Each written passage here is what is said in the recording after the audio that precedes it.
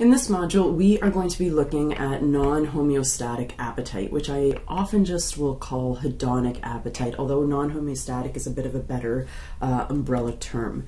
So far we have learned about homeostatic regulation of feeding. So this is the type of regulation that where we're sensing internal signals, we're figuring out what's going on in adipose tissue via messages via leptin, we're figuring out what's going on in the digestive tract via messages like GLP-1 and ghrelin and cholecystokinin, and the microbiota is also communicating with the appetite regulation center in the hypothalamus, and that's all meant to like keep things in check. And it's all meant to like promote energy balance, okay?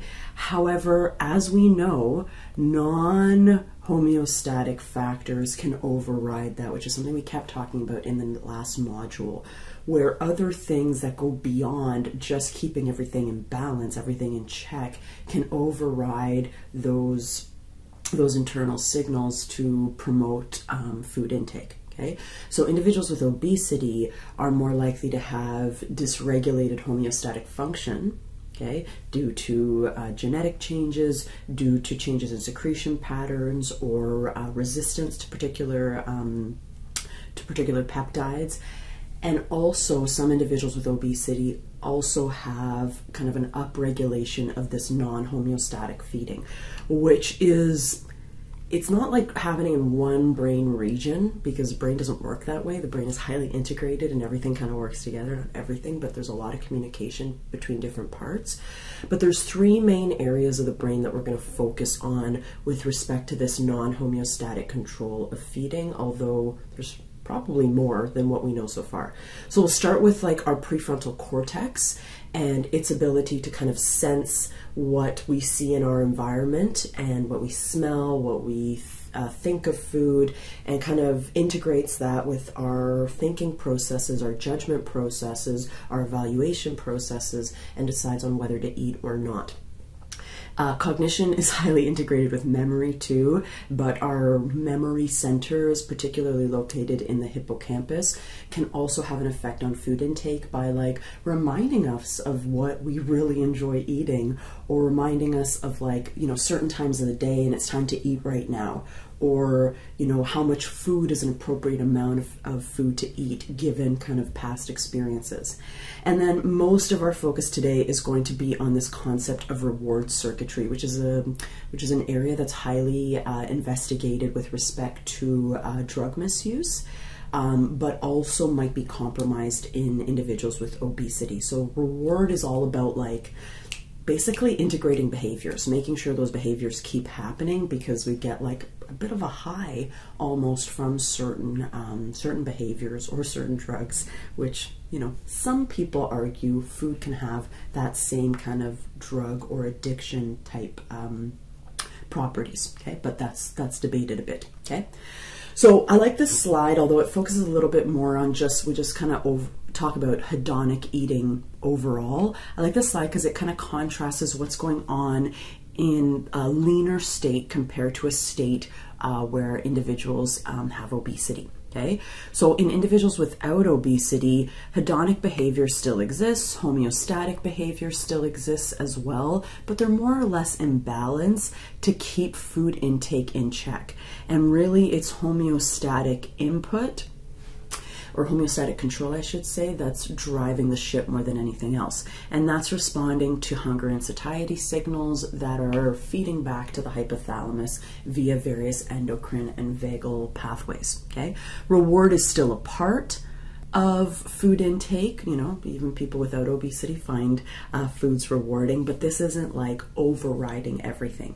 Whereas individuals with obesity, that reward system, that hedonic eating, and just overall non-homeostatic appetite is really taking over, plus homeostatic control is compromised.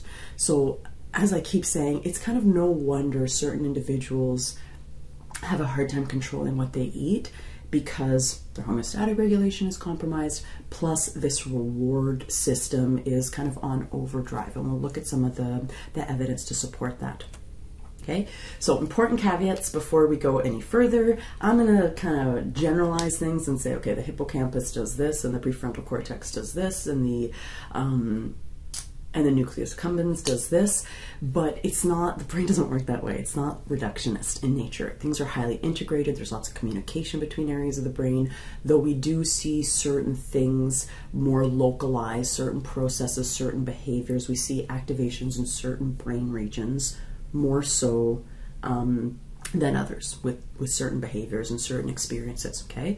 It's also important to note that homeostatic and non-homeostatic processes aren't exclusive, okay? There's overlap between these processes. So for instance, ghrelin and other circulating factors can modulate our non-homeostatic feeding system to, well, in the case of ghrelin, maybe make food intake even higher, not just due to homeostatic reasons, but also due to hedonic reasons, maybe making that food even more attractive, okay?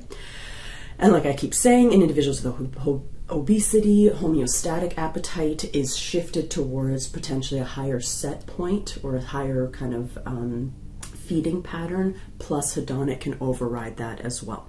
Okay, hedonic, non-homeostatic. Okay, I'll use hedonic and non-homeostatic interchangeably, though like non-homeostatic is a better umbrella term. Okay, so I want to start by talking about the prefrontal cortex and its role in appetite regulation. So I think prefrontal cortex, this area more or less right here, okay, in our frontal lobe, which is often called the area of executive function. This is where kind of our judgments come from, our ability to reason through things is often primarily located in this region. We see activation in this region when people are kind of doing complex computational tasks, and also when they're judging like what's the best approach. It's a lot about like deciding where to go. Okay, that's part of the cortical regulation, or specifically in the prefrontal cortex. Okay, and the prefrontal cortex, what it is doing too is it's like deciding what to do based on all the various inputs, the sensory inputs and other inputs from other brain regions as well. So for instance, we're getting information about the sight, smell of food, and we are taking that in through some of our sensory pathways, and then, you know, information is sent to the prefrontal cortex about that, and it's going to integrate that information with other information from the brain too, to decide, should I do this, should I not, should I go for food, should I not, okay? And hunger can modulate our perceptions of what we should and shouldn't do with respect to food, okay? So what's interesting about feeding and the prefrontal cortex is that they can actually localize certain eating patterns to certain specific regions of the prefrontal cortex. Okay, so for instance, the dorsomedial, so this is a sagittal view, so we've cut the brain kind of this way and we're looking at it like that. So if I'm looking at this mid-sagittal view, I can see my dorsomedial prefrontal cortex compared to more on the superficial region, we would find our dorsolateral prefrontal cortex. So the dorsomedial prefrontal cortex has been shown to be more associated with the upregulation of food intake, higher feeding, whereas the dorsolateral does the converse. It's more associated with the downregulation of feeding behavior, okay?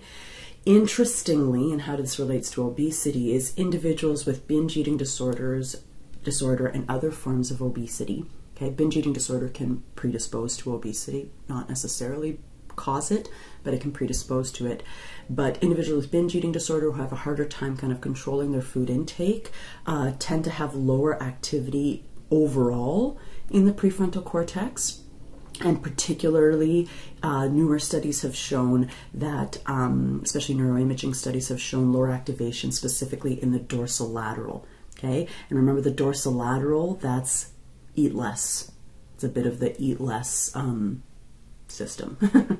Okay, so again, it's important to realize that there are certain brain changes or differences in brain activity in individuals with obesity that can also predispose to upregulation of food intake.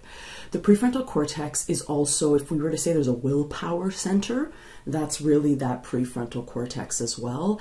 And I think it's important here to make a note that just how useless it is to really try to get people to not be obese or to eat less by telling them to have more willpower, because some of their control over willpower is compromised in individuals with obesity. Plus, we don't talk that much about willpower in this class, but willpower can be exhausted. It's not the same for everyone.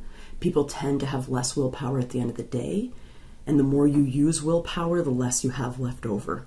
Okay, the more you get like exhausted by it, and you kind of sometimes overconsume accordingly. Okay, so I don't really recommending willpower, and it's really not the issue with individuals with obesity. It's all these other signals that are kind of like overriding our desire to not eat. Okay, another area that's really important in the regulation of food intake that's not specifically homeostatic or not only homeostatic is the hippocampus. I love the word hippocampus because it means seahorse. So if you think of like a seahorse, like the hippocampus looks kind of like a bit of a seahorse, or at least like the C part of the seahorse. I know C is different here, but if you were to Google hippocampus, you will probably see the words, it has a well-established role in learning and memory. Okay, that's one of the main functions of the hippocampus, but again, of course, no brain region, it works fully on its own. Okay, so what does the hippocampus do with respect to feeding? It integrates environmental cues with information about current energy status and with previous learned experience with respect to eating. Okay, so like, for instance, oh hey, it's 6 p.m., usually you eat around this time. Oh hey, this plate has this much on it, usually I remember that I typically eat this much in a food. Okay, so it can kind of modulate food intake behavior through information kind of in those areas and beyond. Okay, so I like the sentence here, can affect hunger, or I should say appetite better, based on the amount of food perceived to have been consumed. So when we eat more distractedly, we have a harder time comparing what we're consuming with what our hippocampus and other areas of the brain know to be an acceptable, right, a normal amount of food consumption. Okay, so if we want to make sure that we're eating in line with our memories of what's an appropriate amount, we have to pay attention to what we eat, because distracted eating can negatively affect that. So that's a potential intervention point. Okay, so I've already talked a little bit about this, potential ways the hippocampus regulates food intake, memory-based decisions on when, how much to eat, you know, it could possibly even like promote some of the triggers. Like when I see this restaurant, you know, I remember enjoying eating at that restaurant and I want to eat there. Right? I see McDonald's Golden Arches and I remember my positive experiences with McDonald's and I want to eat there. Okay? So the craving and imagery of food can also show more activation in the hippocampus, like I've taught hippocampus. I've also talked about the perception of time and nutrient related learning, as far as like, you know, what kind of nutrients invoked which responses in our body and how we remember that, and that has implications for the next time we eat and our memories of certain foods and what their overall effect on us were. Okay, so like I've already said, one of the things to note about the hippocampus is that distracted eating can distort perceptions of how much we eat. And if our hippocampus is measuring how much we're eating right now to our memories of how much is an appropriate amount to eat, if we're not providing proper input through our sensory pathways and the integration of our prefrontal cortex as well, what we are currently eating can't be measured against, you know, what we have learned to be an appropriate amount of food, whatever that means, okay? And something really interesting that newer studies have taken a big focus on is that a Western style diet, so a diet higher in sugar and saturated fat, more processed foods, has been shown to rapidly like within hours and within days, rapidly impair hippocampal associated appetite regulation. This has been shown both in humans and in mice. Okay, so, and this makes sense to me because the Western style diet, this one that's full of highly processed food, it's just kind of a nutrient organization in food that our body doesn't recognize as like what food is like. It's like Frankenfood. It's not in the correct kind of nutrient organization and nutrient content that our body recognizes as, you know, food, which might provoke changes in the hippocampus as far as our ability to perceive what we are eating and to make sure that we're eating an appropriate amount. Okay, so another intervention point here is to make sure that people we're maybe working with or ourselves focus on a diet higher in whole foods, because that can help nutrient sensing, not just in the brain, but also in the digestive tract as well. When I teach first year nutrition, that's like one of the first rules of nutrition. Like, there's so many arguments in nutrition, but there's one thing that like pretty much everyone agrees with. Plants are good, that's one thing. And another thing is that a diet based on whole foods is the way to go. And we should try to minimize processed foods for a number of reasons, and this gives another one of those. So I love this quote, and I wanted to end the kind of this first part of this module on this quote. Ponder well on this point. The pleasant hours of our lives are all connected by a more or less tangible link with some memory of the table. I just got chills as I said that, right? And I love this quote because it really like kind of gives more of a heart-based view of the hippocampus as well. I keep calling it the hippocampus, because it's like we have all these memories of eating. Eating is like associated with like love. Think of like, you know, the traditional Italian grandma, I'm stereotyping here, but it's like mangia, mangia, eat, eat, eat. You know, they're showing love through food. We remember celebrating at the table, celebrating with our friends and all these things. That's locked into our memory. And of course, it's going to make us crave food, you know, when it's associated with these positive memories, okay? And, you know, if we're trying to perhaps cope with less happy memories or less happy feelings, we might go to something that provokes more happier feelings and happier memories. So I love this quote because it really, you know, like I said, it gives more of that heart-based view of memory and food. Okay, so I just wanted to introduce this concept of non-homeostatic feeding and talk specifically about the prefrontal cortex and the hippocampus, but I want to leave kind of an entire module on its own to talk about reward and the mesolimbic pathway. So we'll be back in the next unit to do that.